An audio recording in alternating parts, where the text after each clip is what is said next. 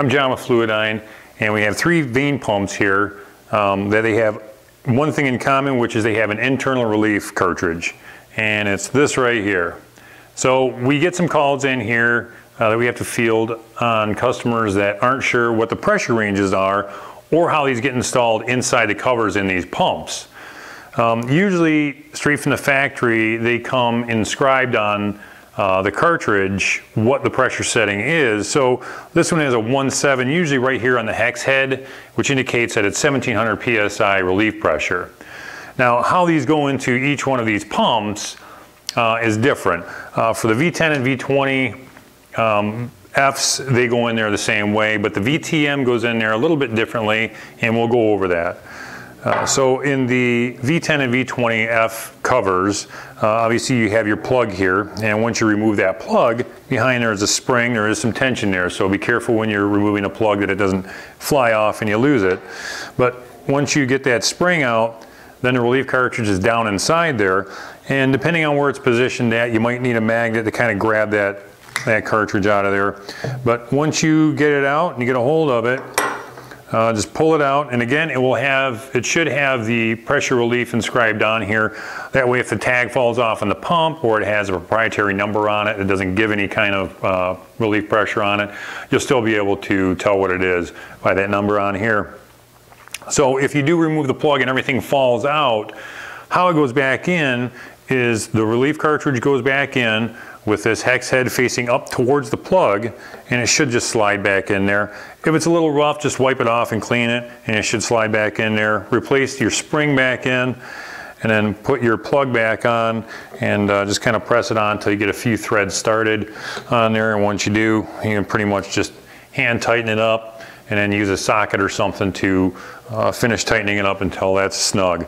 Now the difference on the VTM is this has an internal plug with a pin that holds it in place. So what you have to do is knock this pin out, and then once you get the pin out of the way, the internal spring pressure should push the plug out.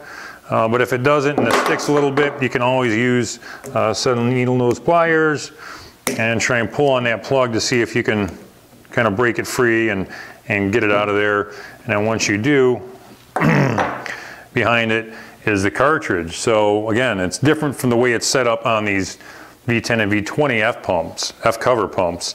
The cartridge, once you get it out, it goes in with that hex bolt facing inward toward the spring, and then you can also pull that spring out or leave it in. But this is the same cartridge, so it should have the pressure scribed somewhere either on this hex head, or sometimes they scribe it in the body in here somewhere.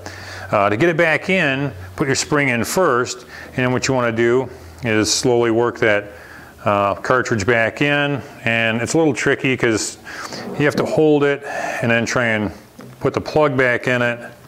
And then once you get the plug back in it, you're going to want to try and put some pressure on it to push it in. And then once you get it past where that O-ring seals, you can slide your pin in part way to hold it in place, and then finish putting your pin all the way through the hole. The other cover I have here is a V20 P cover, priority cover. This does not have one of these relief cartridges in it. So if you're thinking it does, it does not. It has actually a poppet seat and a spring behind this plug here to adjust your pressure setting. And there's really no way to tell what your pressure setting is if there's no number on this pump for a model code. You pretty much just have to run it and test it and put a pressure gauge in there to find out what your pressure is set at. One more thing I want to go over is the orifice size for your flow rate out your cover. Now on these 3 pumps, it's going to be inside the pressure port on the cover. So here's your pressure port, and if you're able to look down inside, angled off this way, there is an orifice which is going to be your controlled flow out your cover.